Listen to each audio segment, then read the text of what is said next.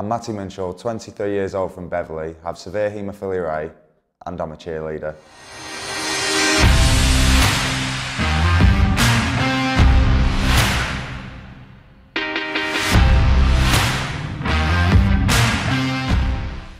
Growing up, I've been physically active and played a lot of sports. However, haemophilia has impacted me due to the length of time for recovery.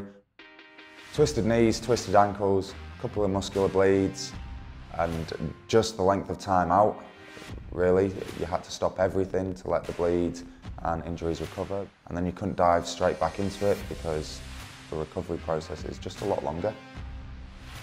My housemate in first year of uni actually wrote me into cheerleading. They needed more males on the squad, and after constant nagging, I finally gave in and said, yeah, I'll come down to a session and give it a go. And from that point, I was kind of locked in and couldn't really say no to coming back.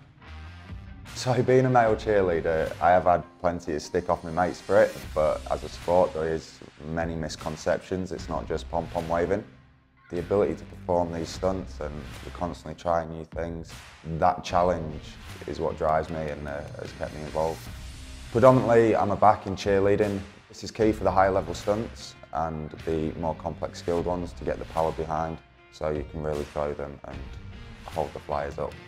Cheerleading requires a lot of stamina and strength, and there's a fair few compound movements as well, which is great for all muscles and joints. Therefore, I'd say it's actually one of the better sports to get involved with, although slightly high risk, the rewards pay off.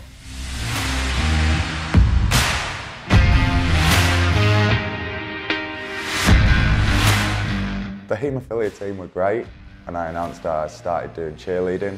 They found it amusing and questioned why, but then they support me throughout. And more importantly, it was looking at the pros and cons and the risks involved and how we could be proactive and manage the condition and the treatment around the sport. Throughout training, as we've been learning routines, there's been many bumps and bruises along the way. I've had an elbow to the face, a knee to the face, even a bum in my face. But all that means is I take the time out to recover, assess the injury, and sometimes, if needs be, take an extra treatment. In the final year of university, we went to 2 competitions and came back national champions, which was quite a proud moment as I also captained the team.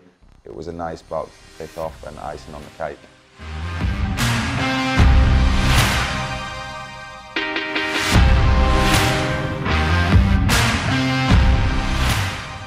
As a haemophiliac, there's so many things we're told we can't do.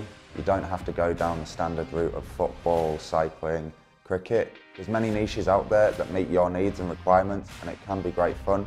You just have to take that leap and say yes, and give it a go no matter how daunting that might be.